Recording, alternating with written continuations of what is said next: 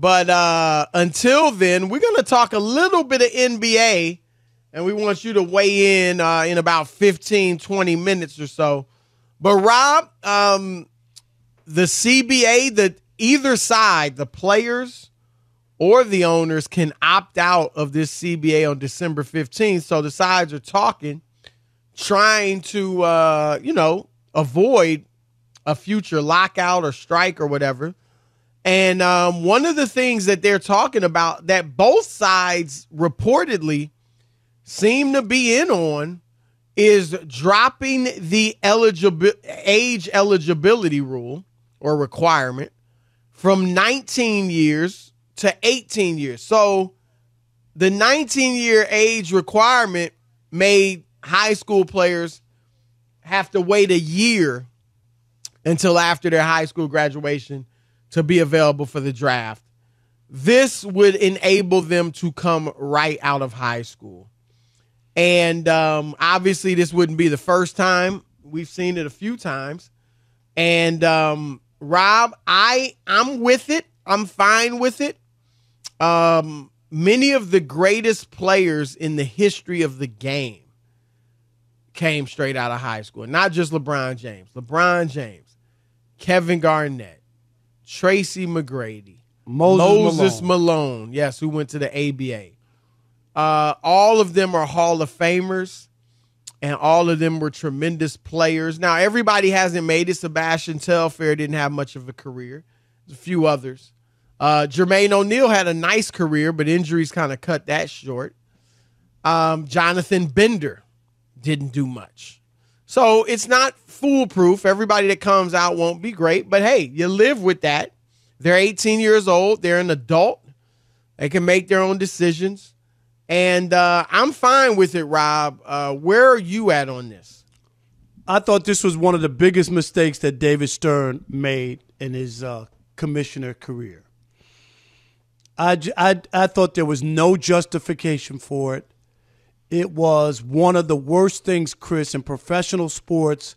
Kids go from high school to the minor leagues making professional baseball money.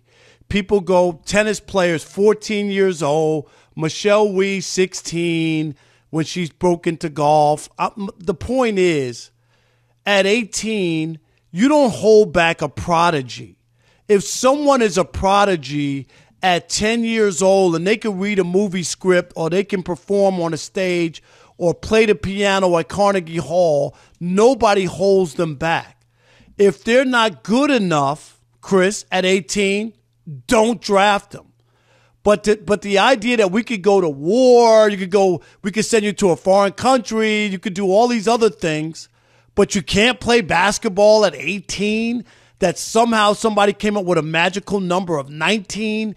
What was that? Well, it's just what was a year the purpose? after. Yeah, it's a year after they. No, but it didn't make any sense, is what I'm saying, because at 18 years old, you're going to go out and get a job. If he's talented and somebody wants to take a chance on him, what is the number? I never could understand, other than they were trying to make kids go to college, like force them to, like, you can't just come from high school, that you got to go to college for a year. Right. That's really what it was, Chris. And I had a fundamental issue with it because, and then they say, well, the kids aren't ready. The kids aren't ready. They shouldn't be going to the pro. That's not on the kids.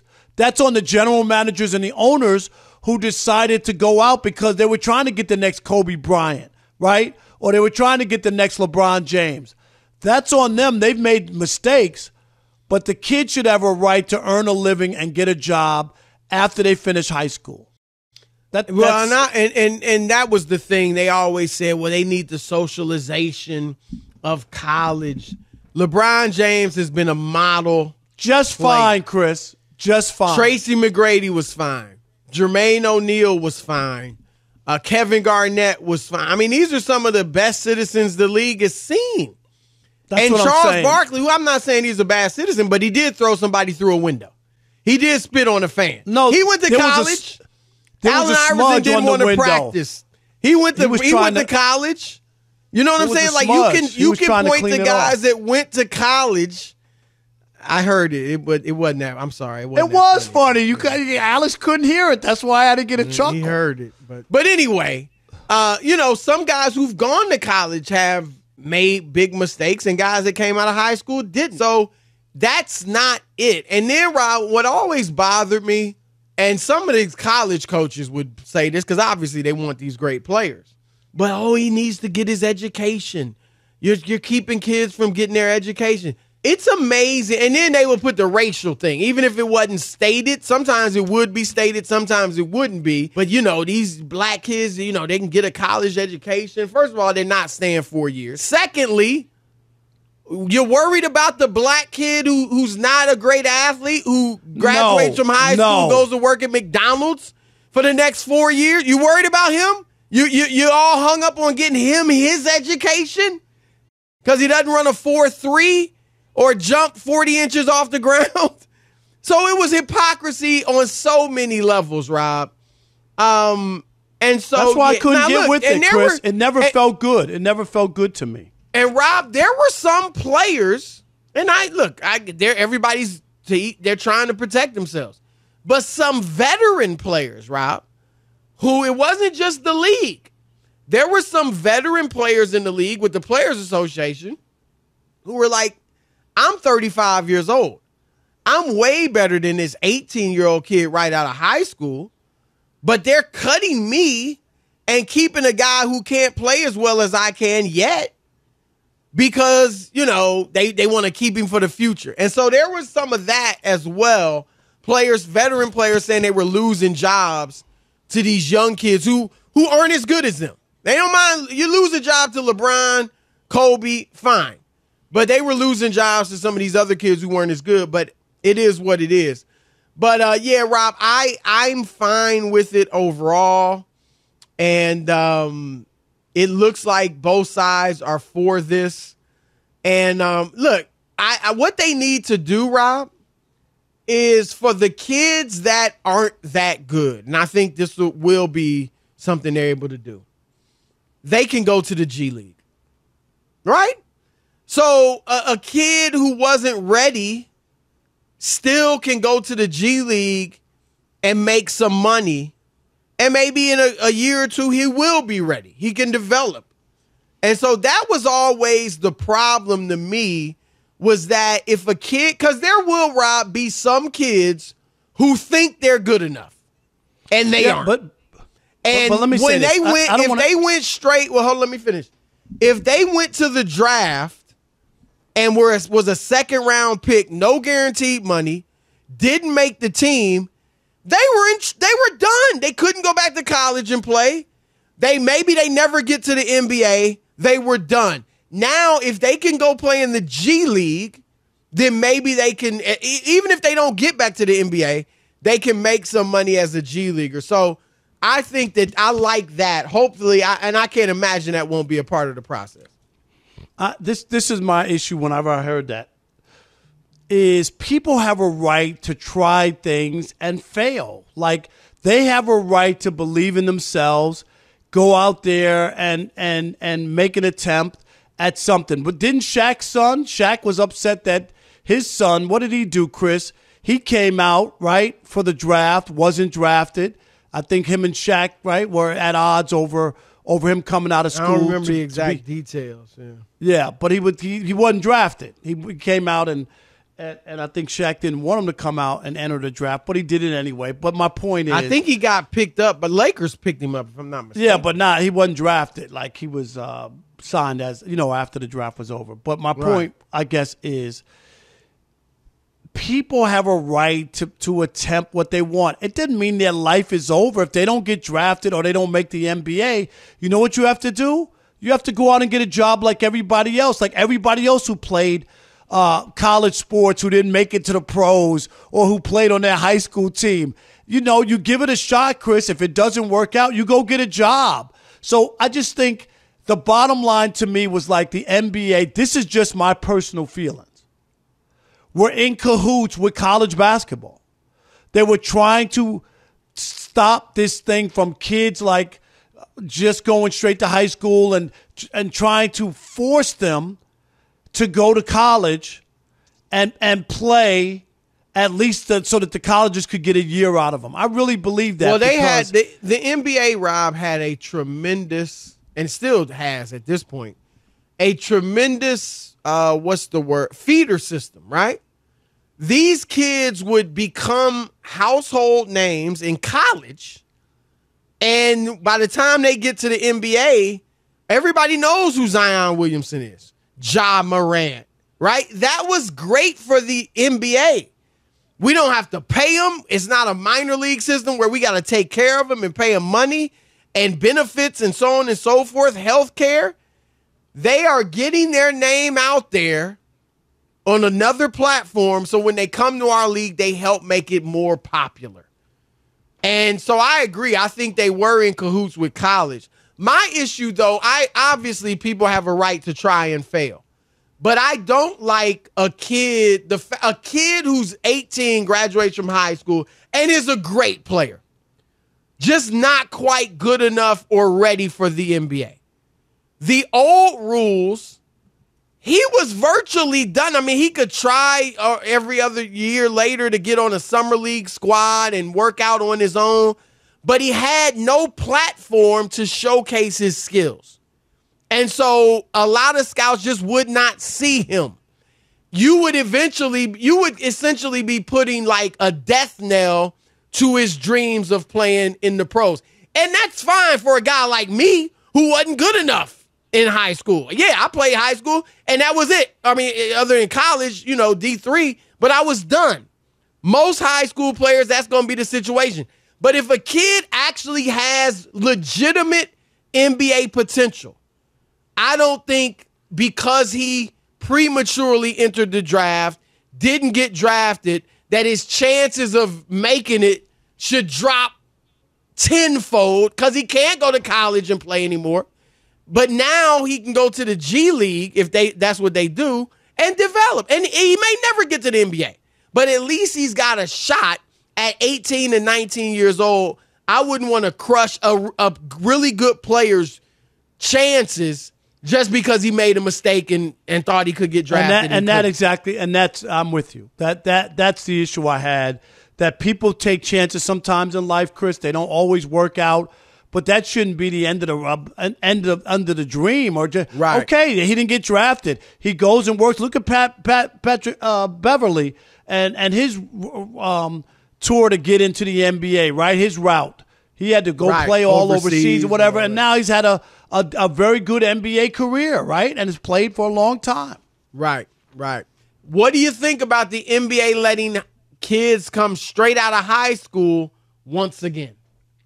All right, let's kick it off with Mark. I'm in Mark in Sacramento. You're on The Odd Couple, Fox Sports Radio. What up, Mark? What's going on, gentlemen? What's up, man? Gentlemen? Hey, Chris, real quick on the point. I'm really sad about what happened to Time Lord. You hear about him and his knee? Yeah, for 4 to 6 weeks, man, right? They say that, man. I think it's going to be longer because he's had problems with it. It's not healing. I think it's going to be longer. If it's serious, then I definitely hate to see it, man. Yeah, and that's going to hurt you Boston. wonder why not get it done earlier in the off season. I guess like you said, they thought it would heal. I love the kid. He's important for them, man. He's huge. Very much so. Very much so. That's a big loss if he's not available. You're right. Definitely. Real quick, of course they should allow this. And I agree with you, Rob, in that I thought David Stern was in cahoots with the NCAA to make sure the kids stayed there because that was his minor league. And he wanted to make sure that they made their money and he made his. And you notice when Isaiah owned the CBA, he didn't do much to try to help Isaiah keep that afloat either, did he? No. Yeah, that was. I'm just saying. Just think about that. So, that's what I think of that. Yeah, agreed. And of course, they should come with all these young kids coming.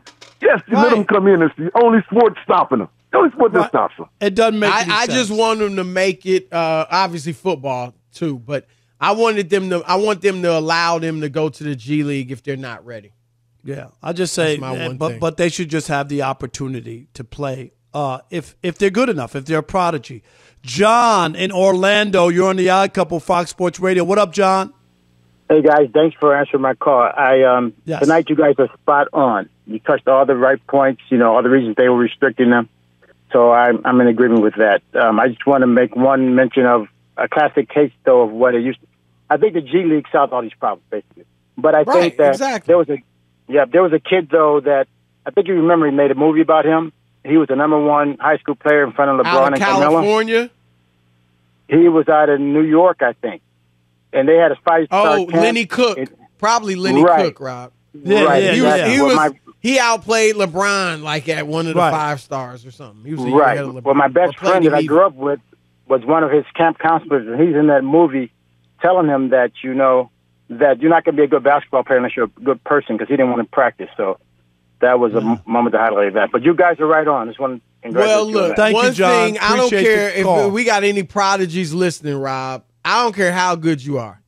If you don't work hard, no, you got to work. You're not going to maximize that ability. LeBron James, look at him. Spends $1 million. I know you might not have $1 million to spend on your body, but the point is LeBron works hard.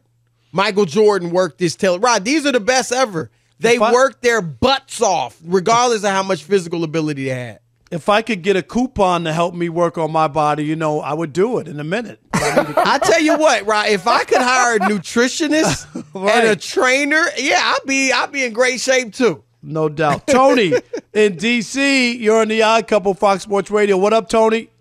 Fellas, what's good? What's good? How y'all doing? Up, man? Always a pleasure. Bro. Couple quick points here. I think you guys are spot on. If you're 18, if you're old enough to die for the country, you're old enough to go into the draft. I think, because you guys are more in tune with the league than I am. I think the NBA makes so much money. Just like they have the G League over here, they could start leagues overseas, because the NBA is global now. Okay, so they've got enough money to send these kids overseas, and also get guys like Tracy McGrady, Jermaine O'Neal, LeBron James to come to these symposiums and talk to these kids about what to expect and everything. And they really got to talk to these kids about finances, because you're going to have your family coming after you and all that good stuff. And they do that when kids are drafted, regardless of the age, high school, a couple years of college, whatever. They always have their NBA camp, where they have players, refs, coaches, all kinds of stuff. They talk to the kids about all that. Chris, I got a question for you, and you too, Rob. Do you think that the culture of AAU ball is giving some of these kids a false sense, because they're all on these super teams at AAU ball, and they really don't work on their skills, I guess you could say? Yeah, the weaknesses, I just said? Tony, I think that's partly true, but it still comes down to me, to the general managers, Chris, and the people who run the organizations, as far as drafting people who aren't ready. Like, I think that if you don't draft those guys, it would change some people's minds. You know what I mean? If people aren't drafted, but they still feel like, well, we'll grab him and maybe he'll develop, and maybe he'll do something. And that's what has made people feel more content to do that. I think. I think it's a separate issue, what Tony's bringing up. I do think, Rob, a challenge for America. Look at the NBA. Luka, Embiid, Giannis. Those are 3 of the best 5 players in the world. They're all from overseas. Our athletic programs, and I love it. That's the way you and I grew up, right? You play for your school team, your high school, and all that. But those days are over. The fact that we're tying sports to academics it can create problems, right? It does create problems. I mean, we've seen it for decades. If a kid wasn't a great student, a lot of times their career was derailed, right? Whereas over in Europe, they're 15 years old, they're specializing in basketball, and they're playing pro at 15. And now a lot of the best players in the world are from that type of system. So it might be something, that we got to look at a little closer. But, that's what we're running up against, Rob, is tying all of our sports to academics. I agree. I get that part. My only part I was just saying is you can't draft somebody who's not ready and then blame the kid, is what I'm saying. Do you like but it does. I hear you, and you're right. You're drafting somebody who's not ready and then say, well, this is terrible. The colleges, they don't teach. Then you shouldn't draft a person who's not ready to play. But that's easier said than done. it makes it tough. I mean, you see a kid. Look at Imani Bates. Now, hopefully his career isn't over, but he was one of the top high school players in the country. If schoolers could come right in, a couple years ago, he'd have been a top draft pick. And now he went to Memphis, didn't do much. He was going to go to Eastern Michigan, for goodness sake. And now, he just may be in some trouble. His people are saying it's a misunderstanding, but he was caught with, a car with an unlicensed weapon. So, we'll see. My point is that it is hard to project a high schooler. You're right. Ultimately, it's on the team, but it's very hard to project how good a kid's going to be as a pro when he's in high school. In most cases, LeBron James was a different story, but it's tough. All right.